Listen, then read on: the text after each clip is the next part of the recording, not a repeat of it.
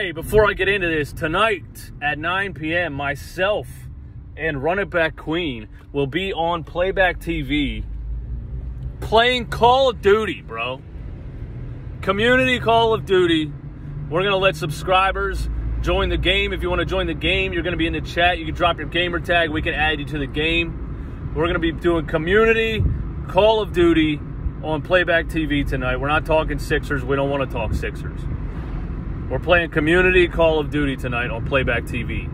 Me, Run It Back Queen. Playback.tv/RunItBackPhilly. Be there. Run It Back Philly. No frauds, no fanboys, no intros.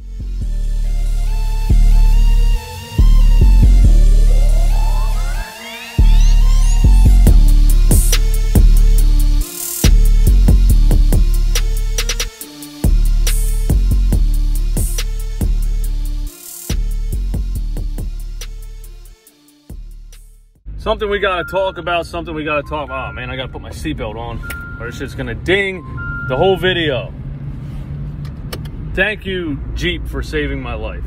Alright, listen, man. I haven't been talking about Doc Rivers when it comes to the Philadelphia 76ers for a while because I think he's been coaching fine. And I've said this a couple times, but I think he's been doing the obvious thing. He's been making the obvious decisions, play Paul Reed, play more athletic players. Don't go P.J. Tucker at center in the middle of a game.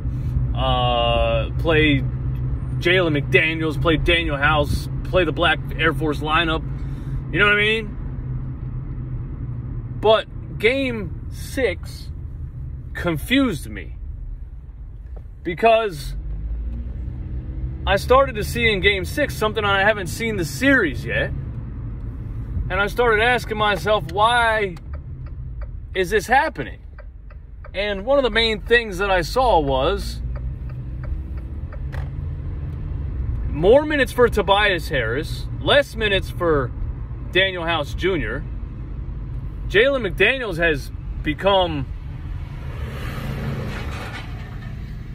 completely a DNP. Paul Reed played 6 minutes in Game 6.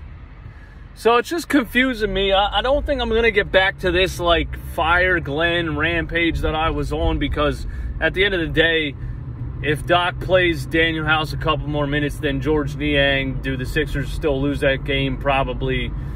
But I'm just confused. So I went back to Game 5 and I looked at how you won Game 5. And you had 15 minutes from Daniel House Jr., 7 minutes from George Niang. Now, which one of those players can play defense in the NBA? Hint, the answer is Daniel House Jr.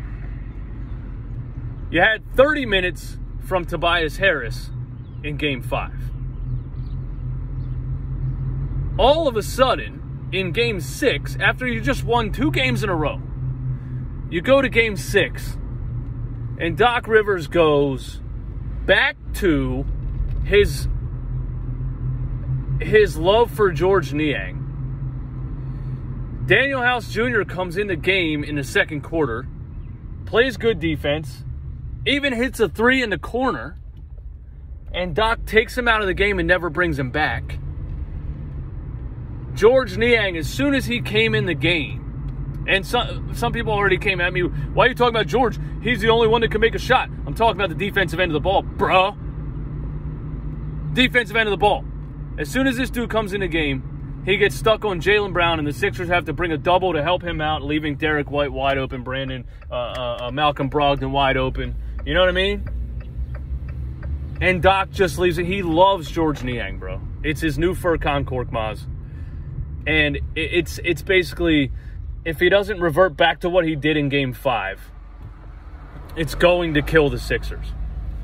So he won Game 4 and 5. By playing more athletic players that can defend. And then Game 6, Daniel House hardly plays. George Niang gets double the minutes. Tobias Harris goes from 30 minutes in Game 5 to 41 minutes in Game 6.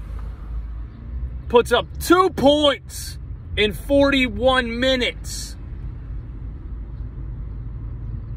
And Paul Reed played 6 minutes in the game. So I just, and what the hell happened to Jalen McDaniels? Do I think Jalen McDaniels is going to change the game drastically? Probably not. Does he offer you more than a guy like George Niang? 100% yes, he does. And then the Tobias Harris thing is just blowing my mind. Because this guy is, I told you guys after the Brooklyn Nets series, I said, I'm not sending this guy an apology letter because he played good against a non-playoff team. We'll see what he does against the Celtics. Well, here we are. 2 points in 41 minutes. My question is, at what point do you adjust? You just played a guy for 41 minutes who was giving you absolutely nothing on the offensive end. Was he playing good defense? Yes. But, I mean, we're talking about Ben Simmons at this point. If you're saying, well, at least he played good defense, at least he was the only one out there playing defense. You got to score to win the damn game. We scored 86 points in a basketball game in 2023. You got 2 points from Tobias Harris in 41 minutes. So my question is, at what point do you start cutting this guy's minutes if he's out there giving you absolutely nothing?